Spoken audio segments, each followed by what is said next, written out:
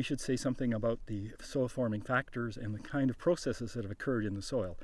Of course, this is a grassland in a fairly dry climate, but with times when the soil, of course, is moist and water does move right through the soil or leach the soil. And so when we think about the basic processes of soil formation, one of the first ones we think of is removals, and that's materials that were once in the parent material and are gradually removed from the parent material, and actually the constituents were probably leached away into the subsoil and perhaps even into the groundwater. And one of the constituents that comes to mind when we think of removals are salts, soluble salts, both those that were in the soil and soluble salts that might form as weathering products of some of the reactions in the soil. These are fairly quickly leached beyond the root zone, so we consider that is one constituent that has been removed. Another basic process of soil formation are processes of addition, materials that have been added to the soil. And it's in this particular situation, the main constituent that has been added to the soil is organic matter. And organic matter is made up mainly of carbon, but it also includes nitrogen. And so the two kind of key components that has made this a soil and have been added, and of course the reason organic matter is added to the soil is after plants or during plants growing on the soil, it's the residues from the plants that are you might say, the parent material or the feedstock for the organic matter. And in this case, we have a grassland vegetation, and organic matter. The addition of organic matter to the soil, mainly from the decaying roots of the grassy vegetation, has resulted in quite a lot of accumulation, or the addition of quite a lot of organic matter to this particular soil. So the carbon part, that's important because that gives a certain structure and so forth to the soil. But equally important is nitrogen. Most of the parent materials have very little nitrogen in them, and so almost all the nitrogen that this ecosystem depends upon has been added from the atmosphere in two ways: directly from the atmosphere during lightning storms and so forth. There's small additions, but more so and more important, either by microbial processes or microbial processes in association with a certain group of plants called legumes. So the addition of nitrogen to this soil is a really important soil forming factor, and one of the reasons that the soil was able to sustain an ecosystem. The nutrients that came into the soil, the nitrogen that came into the soil from the atmosphere. The other two basic kinds of soil forming processes are transformations and translocations. And maybe I'll say just a bit about translocations first. In this soil, in contrast to the other soil that's in this landscape, the humic alluvial glycol, there really aren't many, the processes of translocation are not strong.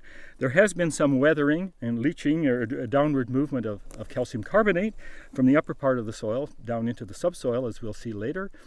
But almost none or very little translocation of constituents like clay, which are usually translocated in a soil in a much stronger soil farming environment, you might say.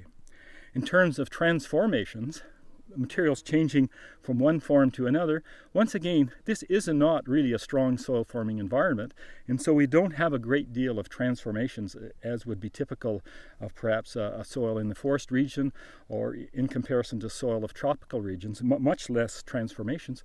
But some of the things that do transform, for example, most of the phosphorus that this ecosystem depends upon was present in the parent material as a mineral called apatite, a calcium phosphate mineral. Well, over the course of soil formation, most of the phosphorus remaining in the soil is no longer as apatite. It's there because some of the phosphorus ions were taken up by the plants and became part of the organic matter. Some of it's in the organic form. And other phosphorus that probably was also released by weathering is often tied up in complexes with iron and aluminum. So we see quite a lot of differences in transformation of phosphorus from the mineral apatite to a whole variety of forms, and quite fortunately to a variety of forms that remain in the soil and continue to sustain this ecosystem. So I'll mention phosphorus. Another one we could mention when we're talking transformations is organic matter, or the transformation that takes plant residues like we see being added to the soil, and within the soil, especially if we're dealing with roots, these materials are transformed into the dark colored sort of mysterious material that we call humus. And it's the humus that stays in the soil for quite a long period of time, of the order of decades and hundreds of years. And so the transformation of organic residues to humus is another example of transformations. When we're considering a soil profile like we have here today, it's really convenient to consider the different factors that have contributed to or caused this particular kind of soil. And we call those the soil forming factors. And when we look at this particular soil in this landscape, I've already mentioned that the parent material, which is one of the soil forming factors, is a glacial till. That means that glacial till was deposited, deglaciation in this area was somewhere in the order of 10 to 12,000 years ago. So that puts the time dimension, which is another soil forming factor, on this particular site. So we've had a glacial till parent material and a soil that's probably existed for about 10,000 years. Another soil forming factor, of course, is organisms or vegetation. We've already mentioned that this particular area was a grassland. It seems to be, there certainly was a time just after deglaciation when there may have been a spruce woodland here, but for the great majority of its time, it appears to have been a grassland.